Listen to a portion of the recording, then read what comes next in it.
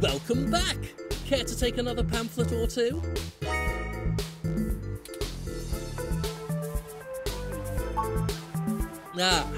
The cold weather has made organising demonstrations a bit difficult, to say the least. But I refuse to relent in our mission. Rain or shine, sleet or snow, I will not rest until I stop these abominations from undoing God's almighty work.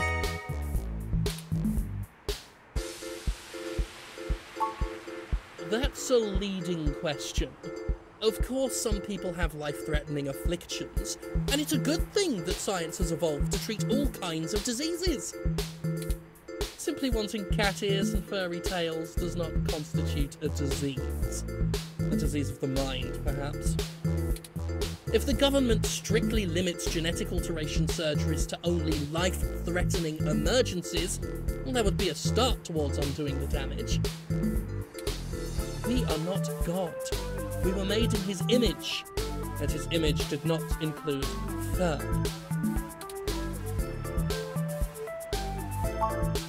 I feel it's rather simple. It's even in the name. Modifying genes means we are changing the very DNA that makes us unique.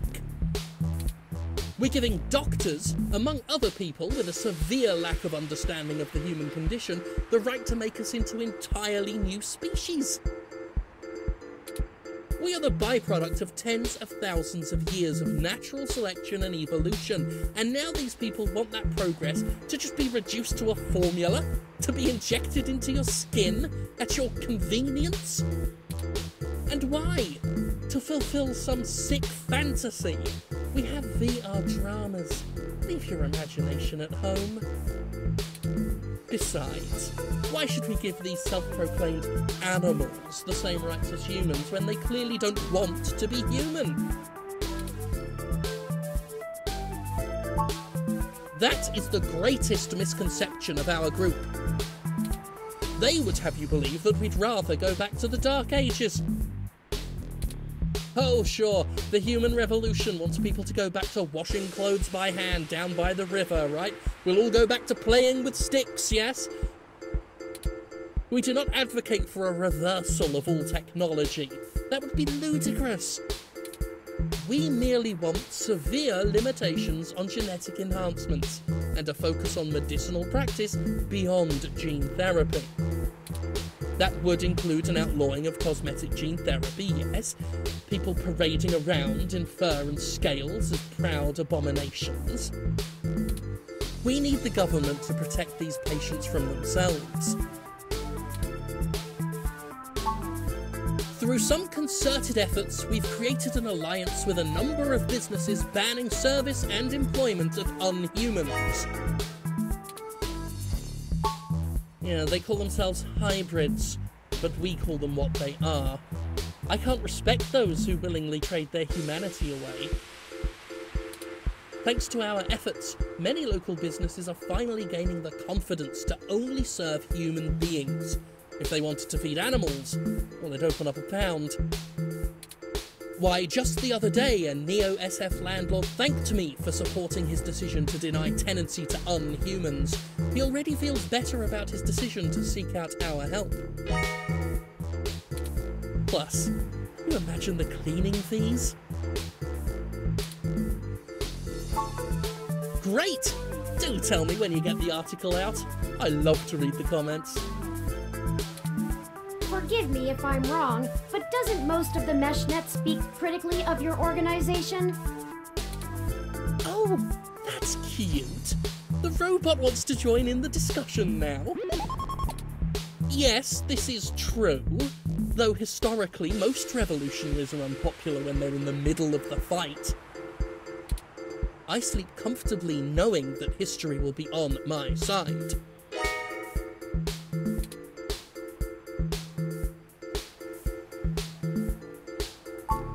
Why, thank you. I appreciate bold integrity from good journalists like yourself.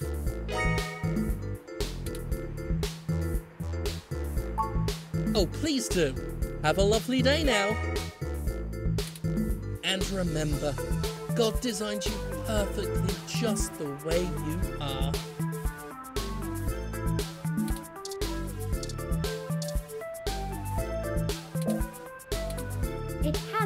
extra cup holder.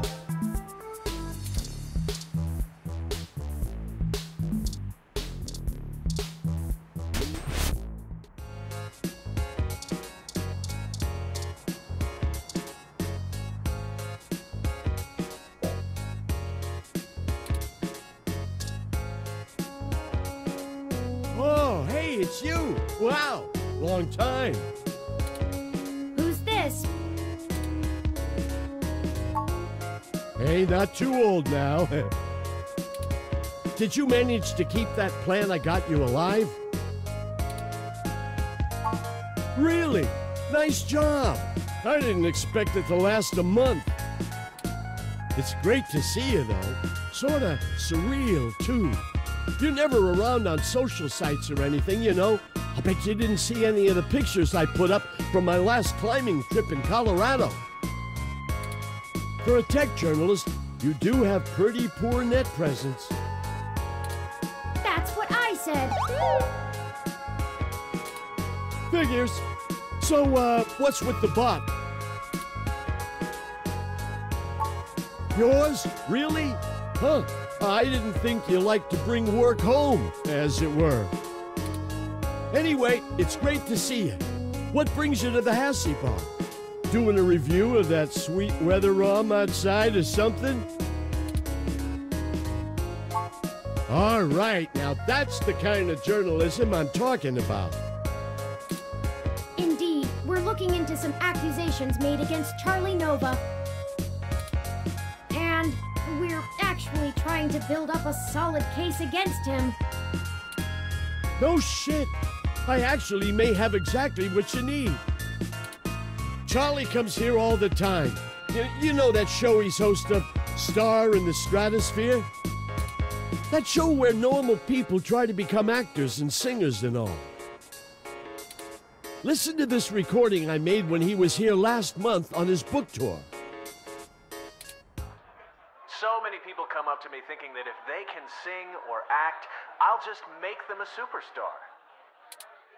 But that isn't how it works. Raw talent isn't enough to get you by in this industry, and anyone who thinks so is lying to themselves. It takes hard work and persistence.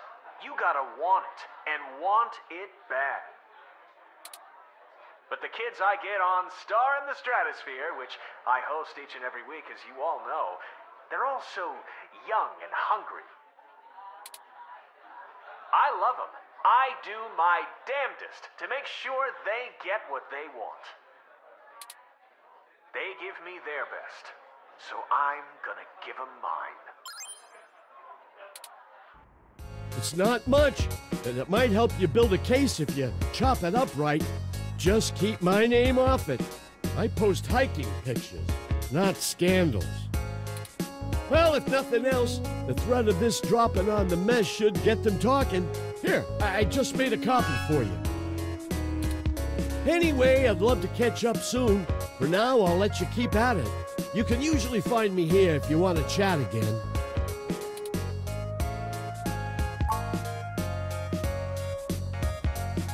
Say,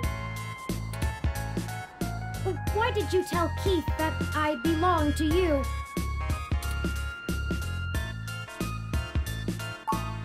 I'll thank you to remember that I am not the same as any ordinary ROM that exists to be subservient.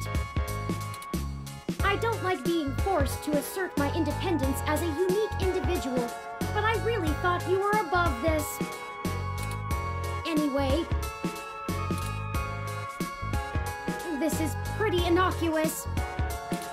We are going to need more evidence if we're to fabricate a believable story that will convince Mr. Nova it's in his best interest to help us.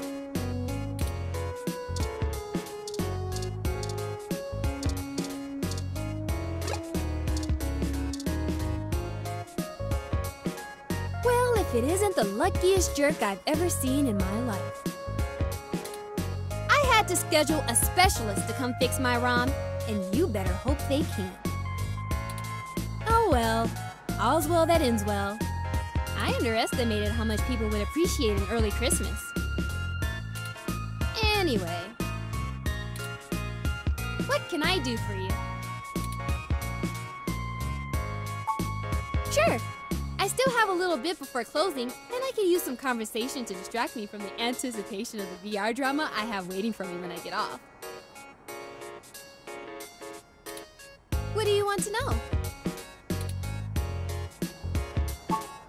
Charlie is a complete trip. We met when he was just starting out doing adverts. He still drops in every once in a while to hang out. I love the guy. He's super funny, always has the best stories, and his hair is perfect. And he parties harder than anyone I know. A couple weeks ago, he invited me to his rave at some hole that's probably already shut down, and he got so amped up on Crash that he jumped up on the table and hosted an impromptu dirty dancing contest.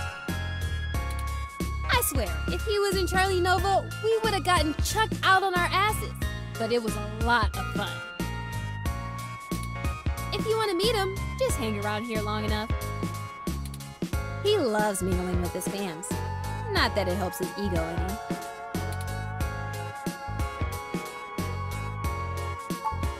You don't have internal hookups, do you? The older sets are all helmets that use electromagnetic waves to stimulate the neural pathways in your brain to induce the desired sensory input. It's pretty crude though, which is why EM hats give you that dreamlike experience.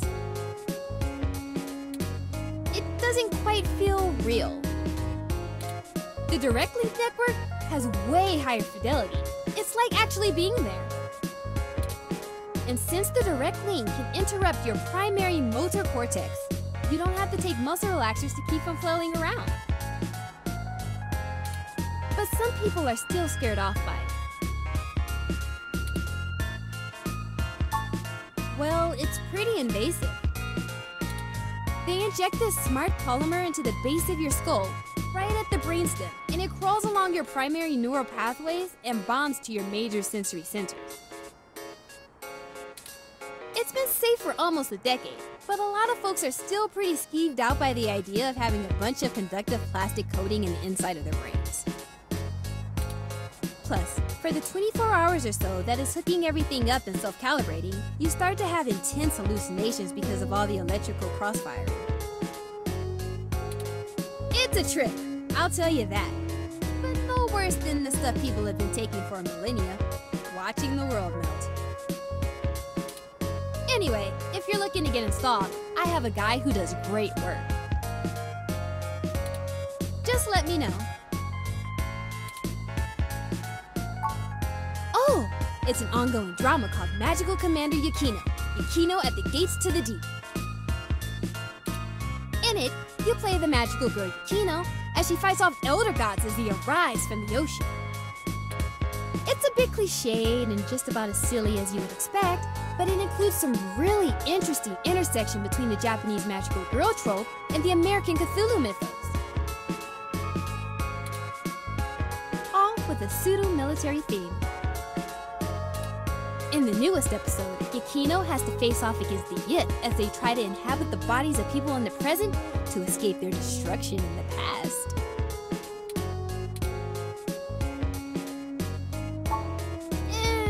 Not really. Video games are about winning and manipulating the mechanics of the system to get ahead, right? Dramas are more about inhabiting the role of the character. There are rules, but they're mostly about behaving consistently in a fictional world. It's a bit like being in improv theater, except if you get too far out of your character, the system boots you out and you have to start the episode over. Everyone experiences the drama a little differently, but it stays broadly consistent because you have to maintain the behavior of the character you're inhabiting. It requires you to really get inside the head of another person. I like it better than VR games, but that's just me. It's the best! Super awesome! If you need any other suggestions, just let me know. I've played through a little bit of everything. I'm sure I could find something you'd like. Maybe a detective drama. Anyway. Sure! Just let me know if you need anything. I'm always happy to help.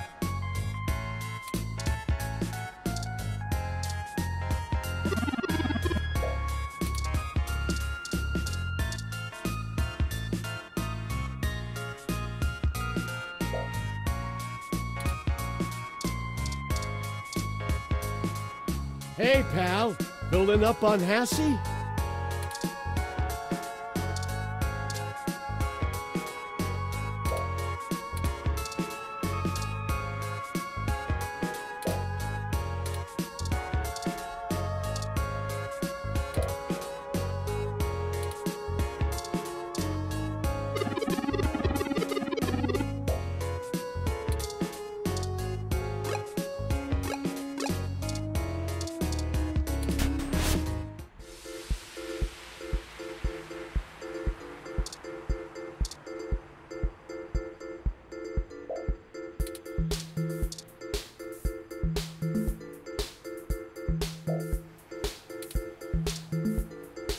Don't bug it. It already seems to be in a stormy mood.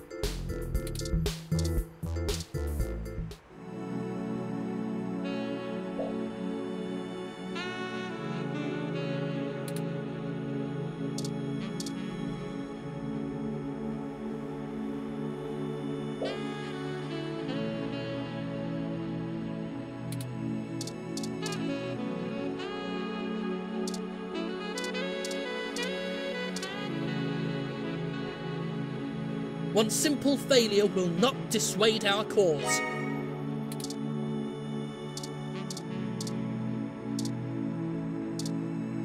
The taste of success is a Hassie.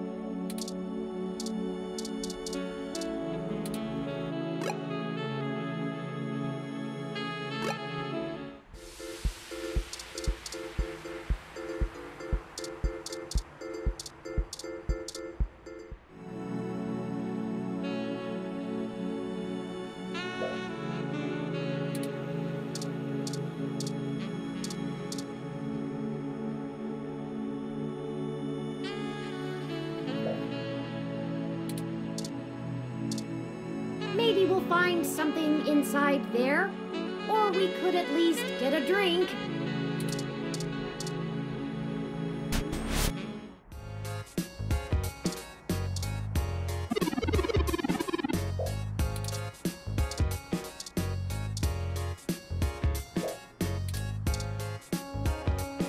What can I do for you? Sure. I still have a little bit before closing. What do you want to know? Sure.